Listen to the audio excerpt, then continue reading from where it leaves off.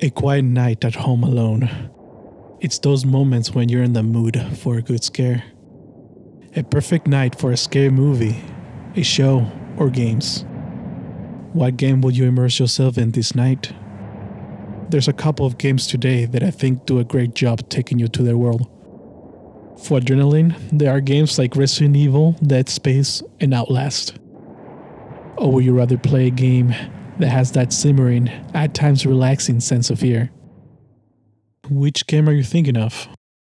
Oh, were you talking to me? Yeah, who else? I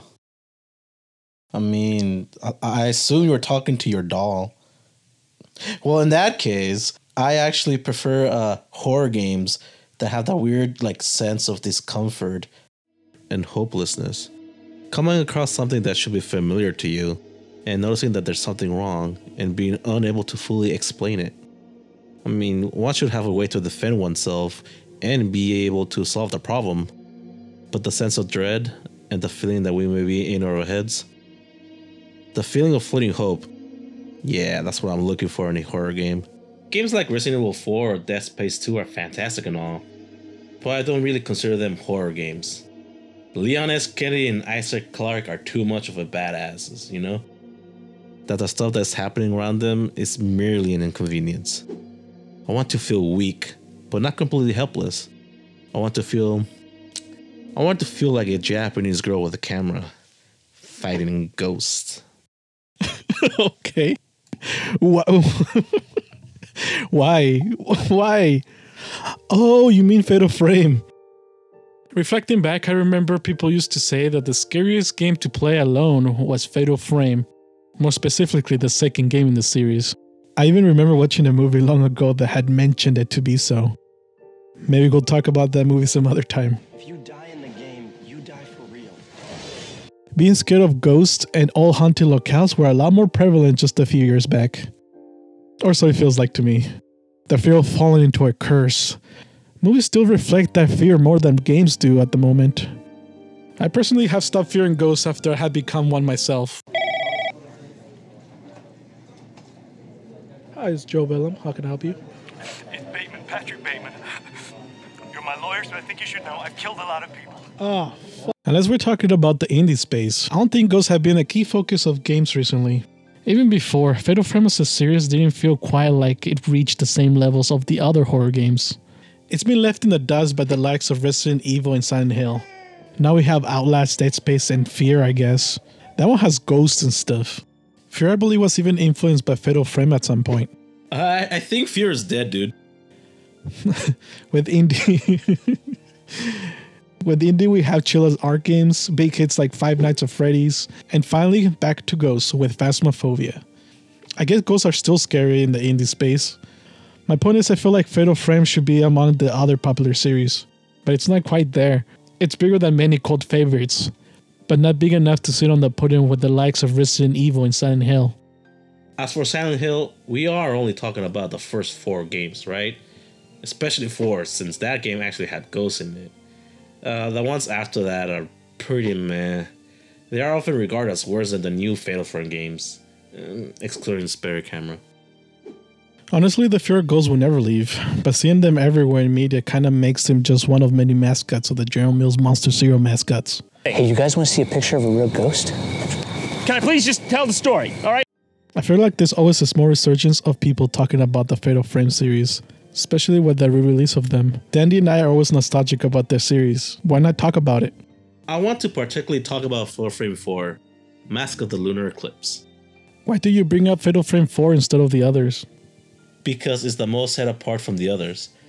But at the same time, it is the game which the newer games are based off. Like Fatal Frame 5 and Fatal Frame 2 Remake for the Wii.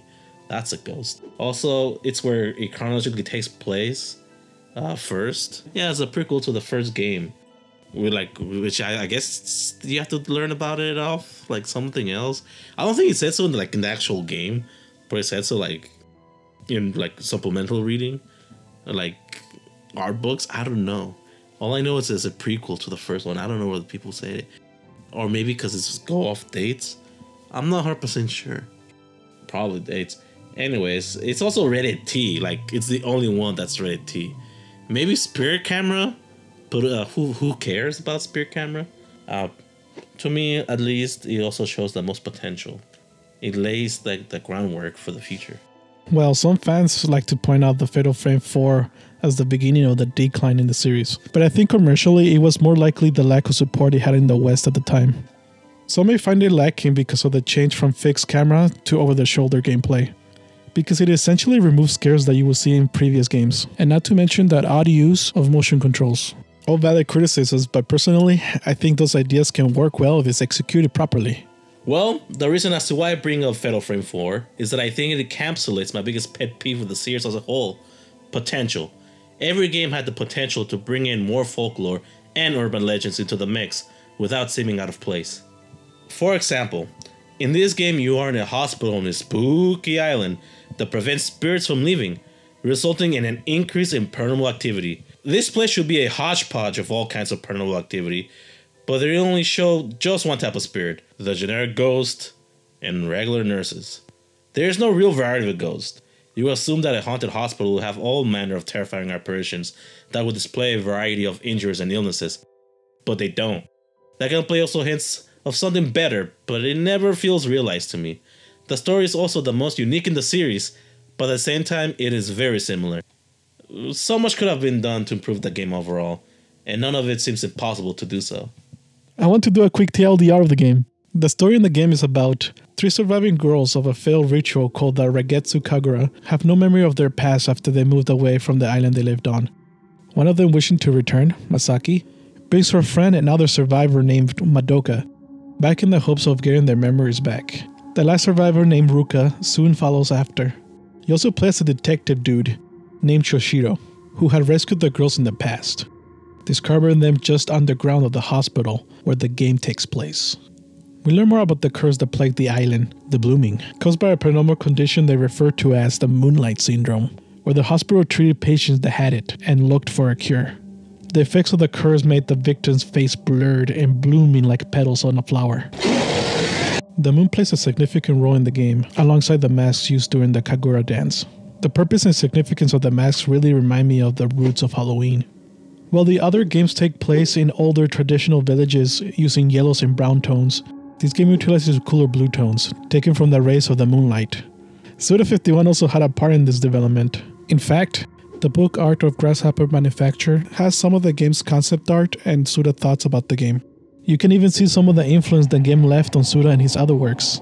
If you're interested in a deeper dive, there are a couple more comprehensive videos on YouTube that talk about the game and the series as a whole very thoroughly. I even encourage you to check out the re-release of this game, now on Steam, or where Dandy played it on Switch, and where I played it on PlayStation.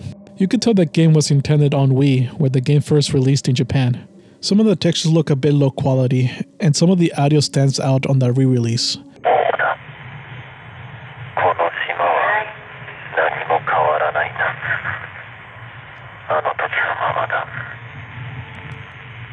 Which was the original audio that came out on the Wii control, which I think was an awesome idea. On Switch, when you use the camera obscura, you can move it around in handheld mode just like an actual camera. On PlayStation, there is limited gyro controls. Similar to the original on Wii, you can move the camera up and down with gyro controls and everything else with the control stick. In the original on Wii, I believe that you only use left and right with the control stick, and then you can move up and down with the motion controls. On the re-release, you can move the camera with the right control stick. To ensure the player had an easier time with the unique control scheme, they added a hard lock-on button. And while exploring, the character's control feels a bit awkward at first, but it does grow on you over the course of the playthrough. However, whenever I bring up the camera obscura but turn quickly and move around a lot, the trigger doesn't feel responsive and can get a bit annoying during combat or when specters appear. It's annoying, but not too terrible, because the game is not very punishing either way. What I would really want to talk about is going back to why you wanted to talk about Fatal Frame 4. Potential. Mainly about how the series can improve, and what can the future of Fatal Frame look like.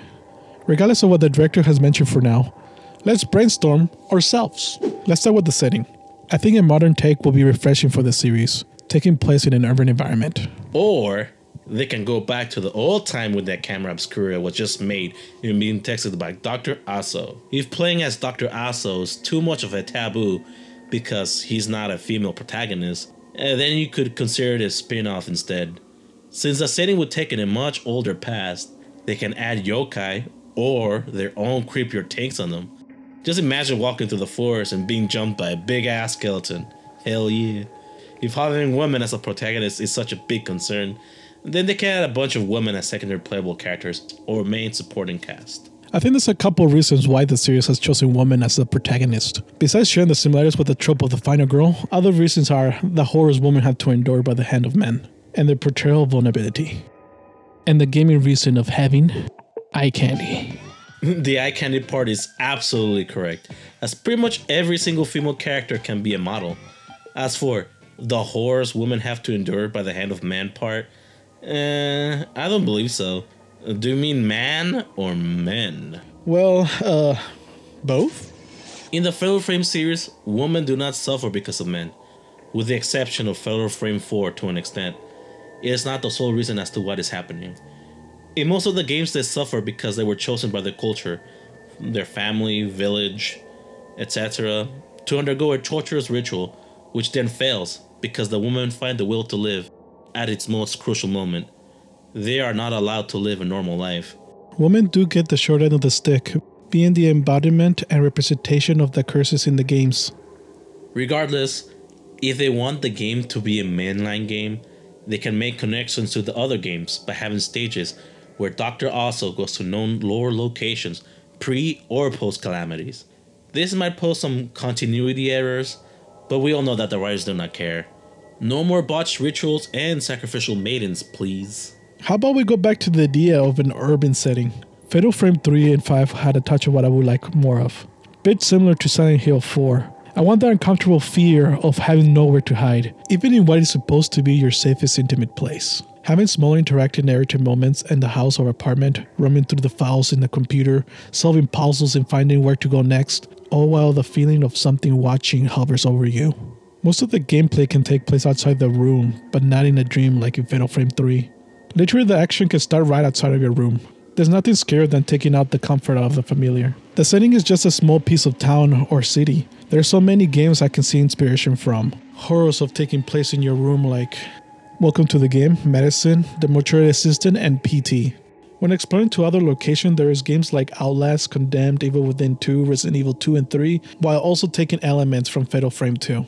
In that game, there were different smaller sections of buildings to explore, preventing the need of backtracking the same location too much. Story-wise, the protagonist is isolated in her room during the day because she was inflicted by a terrible curse that haunts her, and it can spread to other people she comes in contact with. For example, the curse can be something in the vein of spreading it like a disease, like the ring, or it follows. Maybe just entering her room can cause a curse like in Ju-on or Disney's Haunted Mansion. Wait! I should warn you, before you step inside the house, this could change the course of your entire life. Fatal Frame 4 has a curse that spreads already. We can elaborate more on the idea basically. Let's picture it. Being locked in her room to prevent others from coming into contact with her. It can narratively take place during the day, where she sends and receives calls from friends and ghosts, having premonitions and illusions of many kinds by the windows and doors. During the night, she can explore outside her room through the hallways, streets and alleys to find a way to clear herself of the curse.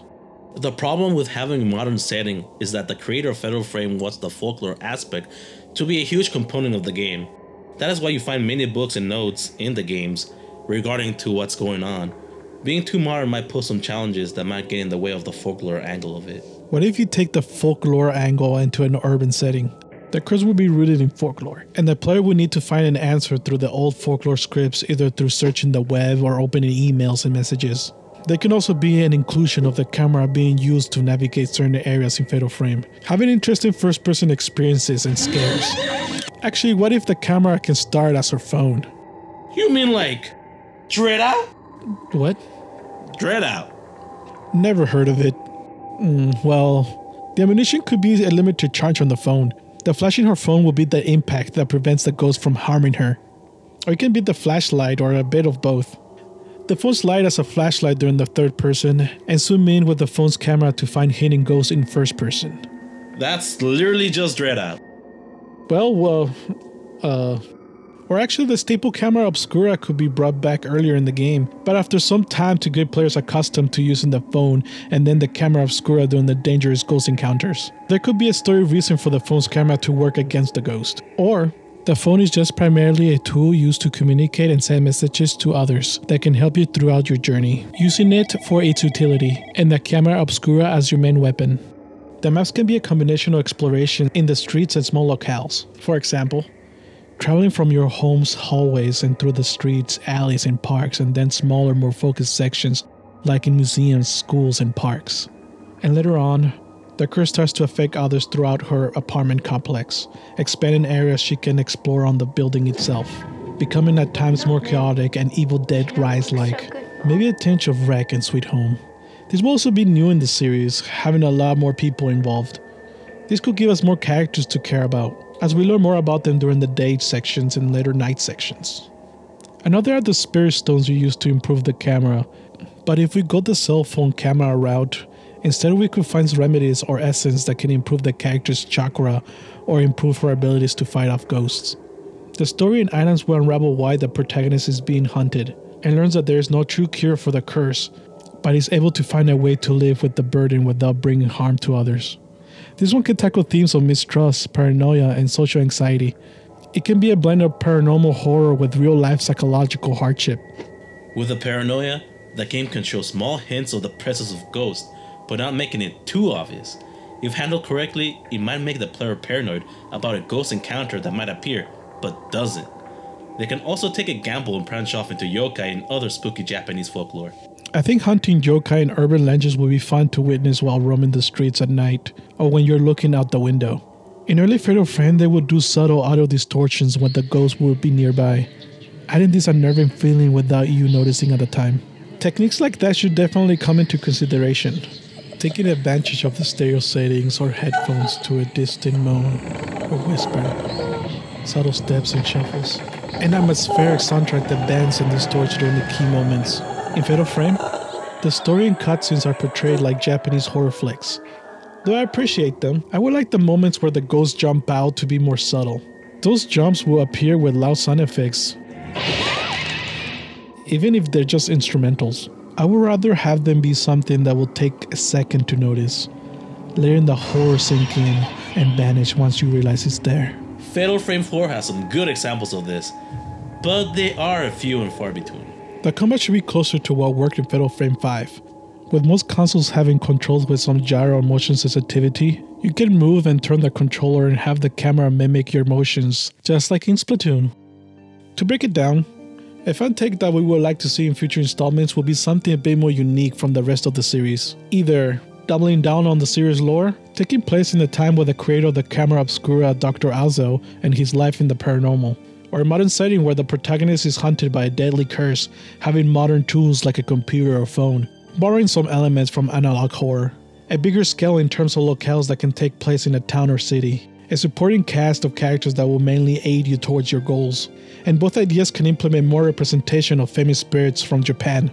The camera combat can overall play like a mix of Fatal Frame 2 and 5. And the exploration can take advantage of eerie sound designs and tricks with impressive soundtracks heard from previous titles.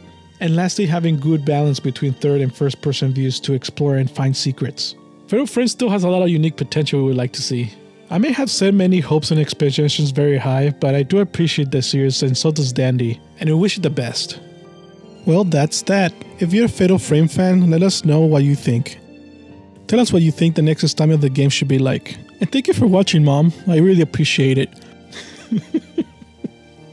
And thanks for any of you who watched this. Just tell us anything you would like. And with that, I'm Hex Heaven's Haunting Ghost, Joe Bellum. And I'm the flightless monstrosity, Dandy. See ya later. Oh, see ya, really? I don't know, not yet. I don't know what...